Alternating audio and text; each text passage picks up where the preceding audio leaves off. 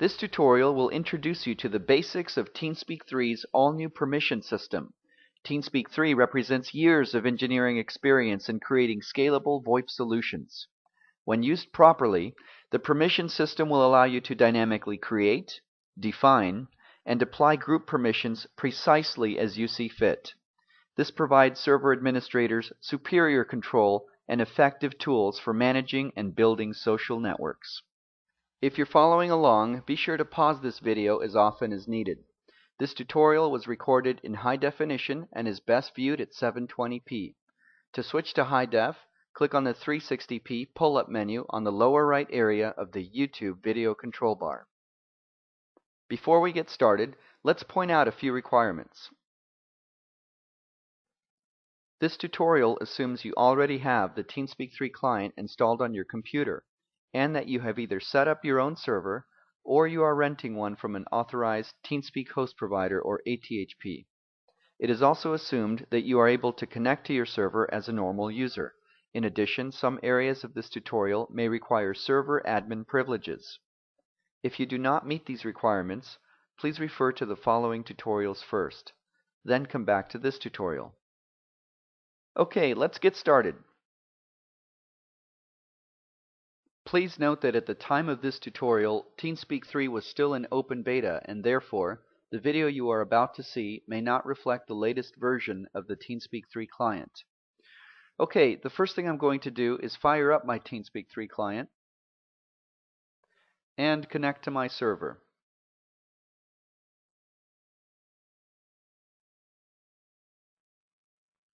And right away, you should notice that I'm logged in as a server admin, designated by the S icon here. And my friends Epsilon and Theta are also logged into my server. If I left-click on my nickname Alpha, you'll see that I'm a member of the server admin server group. And if I do the same for Epsilon and Theta,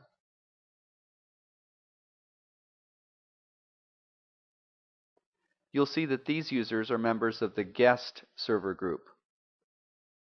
Incidentally, I want to point out that on this window pane, I can see that Theta is running a TeamSpeak 3 Beta 16 client, which is on a Windows platform, and I can also see the first and last time he connected to my server, as well as the total number of connections Theta has ever made to my server.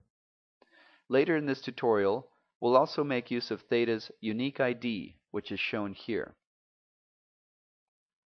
Next, I'm going to select Permissions, then Server Groups, and notice that the server groups we just discussed can be seen here on the left.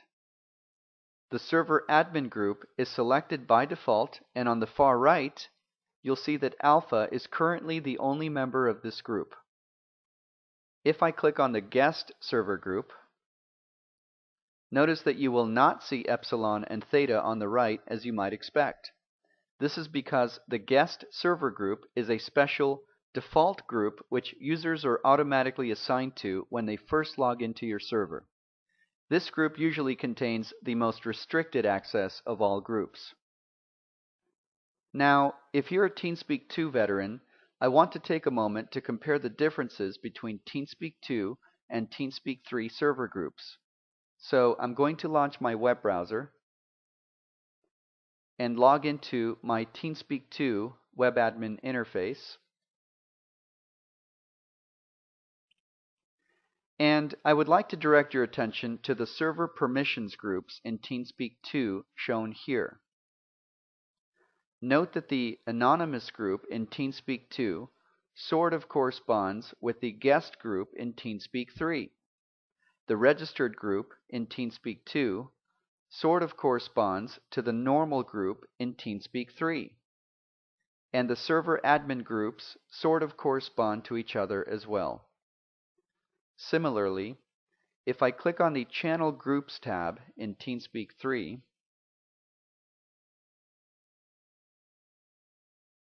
the voice, operator, and channel admin groups sort of correspond to the voiced, operator, and channel admin groups in TeamSpeak 2.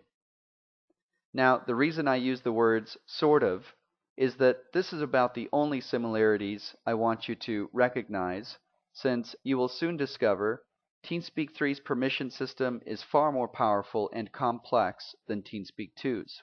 For example, contrary to TeamSpeak 2, TeamSpeak 3 offers several new permission sets. Client permissions can be applied to one specific user, or technically, a user's unique ID. Channel permissions can be used to control the behavior of any specific channel. And if that's not enough, channel client permissions can be applied to one specific user, or unique ID, when that user is in one specific channel. Now, we won't go into further detail regarding these tabs or permission sets, but they will be discussed in a separate tutorial for advanced users. And on that note, I want to add that for most people, the Server Groups tab is the only set of groups and permissions you may ever need. I strongly recommend you first master creating, altering, and applying server groups permissions to your users before you dive into more complex scenarios. Also, for the final version of TeamSpeak 3, we are working on a novice mode and an expert mode to further assist you with mastering the permission system one step at a time. Okay, so let's take a look at some of the actual permissions assigned to the guest server group. In the center of the screen, there are several categories which help classify related permission sets together. If I expand the channel category, you'll see that this area contains permission sets which include creating, modifying, and deleting channels on the server. If I expand the Create subcategory, you can further see that users belonging to the guest server group can create temporary channels and password-protected channels. However, the guest server group cannot create permanent channels. So let's try to understand how these basic permissions will affect users in the guest server group, and let's put this to the test. Suppose for a moment that we're now looking at Theta's computer, and if you recall, Theta is only a member of the guest server group.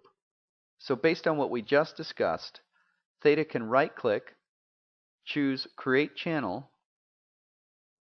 name it Theta's Corner, and he can also add a password to that channel. However, Theta cannot select the permanent radio button down here because he does not have permission to do so. So Theta now clicks OK. Incidentally, a temporary channel means that when all users leave the channel itself will disappear, whereas a permanent channel will remain on the server indefinitely, regardless of whether or not there are any users within that channel. So Theta is going to move back to the lobby and notice that his channel is now gone because it was a temporary channel. Switching back to Alpha's computer, our server admin, let's suppose we want to upgrade Theta's access and give him the ability to create permanent channels. One way to do this is to simply right-click on Create Permanent Channels and select Add Permission. But keep in mind that by doing so, you will be granting this privilege to all guest users on your server, which you probably don't want to do. So let's right-click again and select Remove Permission. And let's take a different approach. The idea is that we're going to add Theta to the normal server group, which will have the ability to create permanent channels. So what we're going to do first is compare the permissions of the guest server group with those of the normal server group. Notice that the moment I click on the normal server group on the left, the create permissions assigned to this group are displayed in the middle section. So this is a great way to quickly compare the permission settings of two or more server groups. If I now click on the server admin group, you can immediately see that by default, server admins have the ability to perform all channel create functions. So let's click on the normal server group again. And notice that this group does not currently have access to create permanent channels. So I'm going to right-click and select Add Permission here. Now all I need to do is add Theta to the normal server group. There are several ways to do this. If I close this window and click on Theta, I can see his unique ID here. I can then highlight it,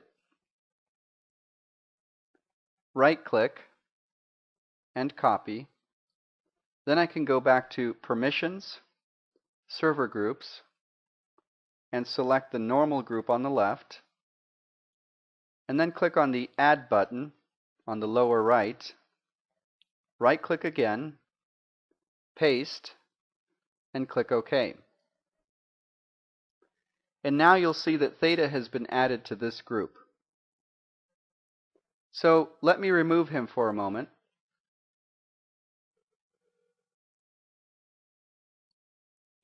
And close this window again.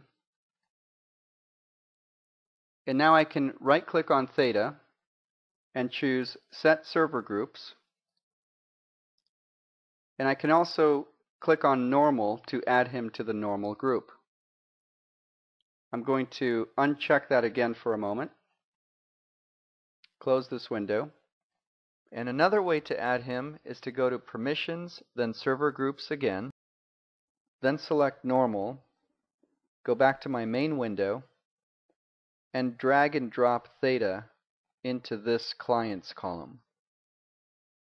Lastly, you can also add users to a server group even when they're offline by using your contact list.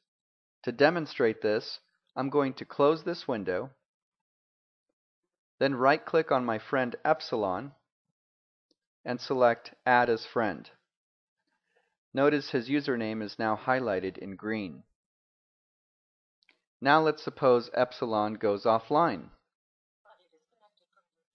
I can now go to Tools, then Contacts, right-click on Epsilon,